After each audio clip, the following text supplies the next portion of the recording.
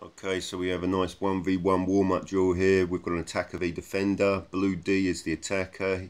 He calls for a ball, receives, looks up, tries to pass to someone that doesn't have a ball. Red G is defending and he's won the ball. As soon as he's won, he becomes the attacker. He's then checking in, checking out to somebody to win a ball and make a pass to someone without a ball. There's good use of turning skills. Make sure you don't pass to someone that's already got a ball. So constantly looking up. There should be good use of communication, making sure there's a clear call for the ball, making sure that there's non-verbal communication, using the arms and showing where you want the ball delivered as well.